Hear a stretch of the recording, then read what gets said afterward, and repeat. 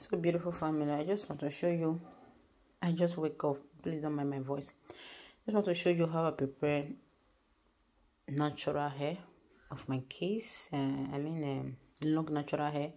How I prepare it in order to prevent breakage and make the tangle easy for me. This hair have been so dry and on twist and twist like this. It was like this before.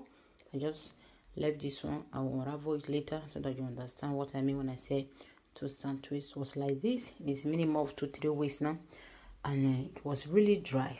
And now that I'm about to wash it, I sprayed it with a bottle of water mixed with leave-in condition and oil, yeah. And I use it to spray it, and the water is look warm now, okay, but it doesn't matter. It was almost finished and I just added water. The mixture was almost finished, then I added water.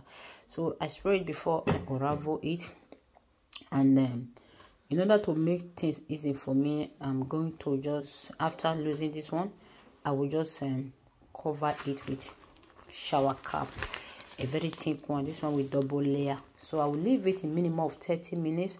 This one will soften the hair, and it will make you more it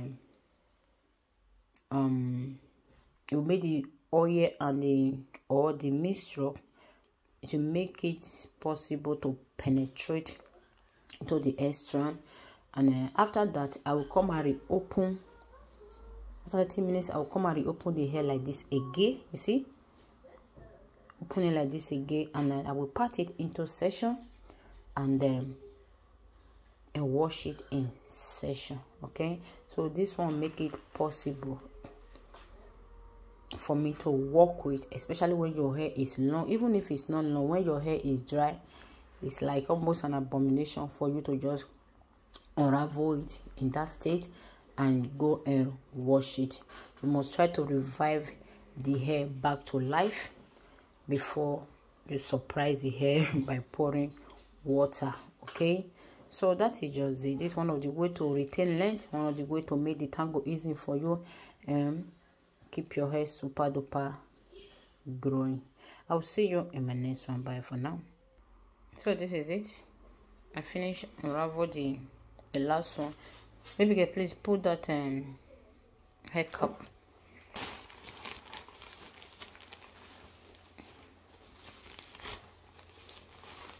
Make sure all the hair is in.